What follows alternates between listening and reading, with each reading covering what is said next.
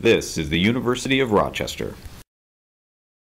Rhetoric and politics are not divorced from culture, so how can we expect the trends that exist in culture not to exist in rhetoric as well? We have a dumbed down, we have a deviance down culture, especially among kids who don't read and parents who don't encourage their kids to read. So why should we expect political rhetoric to somehow be immune from that? Go back, for example, to 1896 or 92, William Jennings Bryan, the great populist from Nebraska, and he's running 3 times for president. And he gave his speeches on the average of about an hour long, and they were immersed, absorbed in the good book, the Bible, and in the classics, and in William Shakespeare. But the kicker is, Bryant knew that his listeners were just as immersed in these books as he, so that he could talk to them on an equal plane, an equal frame of reference. Can you imagine that today? Not likely. No, we talk in pop culture and we have our little bromides and our bumper stickers and we think that that substitutes for thought. It doesn't. And the irony is, I think that politicians too often denigrate the voter. I think the voter in many cases would like to be talked up to and treated with respect instead of talked down to and considered to be an infant or a moron or someone who is not capable of understanding the most rudimentary fact.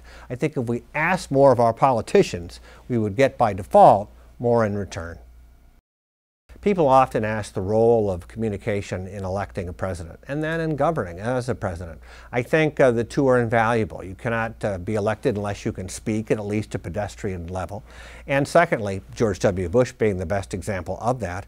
But secondly, once you are president, you have to be able to use what Theodore Roosevelt called the power of the bully pulpit. I don't care if it's on the stump or at the United Nations or giving an Oval Office address, looking in the monitor and speaking to the American people. You must, number one, grasp the average American. You must, number two, understand what the priorities of the average American are. And then you have to have the fluency, the poetry, the DNA, the ability, in essence, to utilize your voice, the timing, to use an anecdote, to speak in frames of reference that the average American understands. Ronald Reagan, in my view, was the best, perhaps ever, certainly in terms of television, but demonstrably in our modern age. He was not called the great communicator for nothing. And ever since then, Reagan left office in 1989. Since then, a number of presidents have been haunted by Reagan's ghost.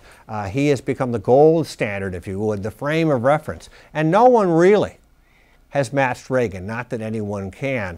The point of the matter is, I think, that you need to develop your own style, and then the old song, accentuate the positive and eliminate the negative. That's what you have to do as a public speaker.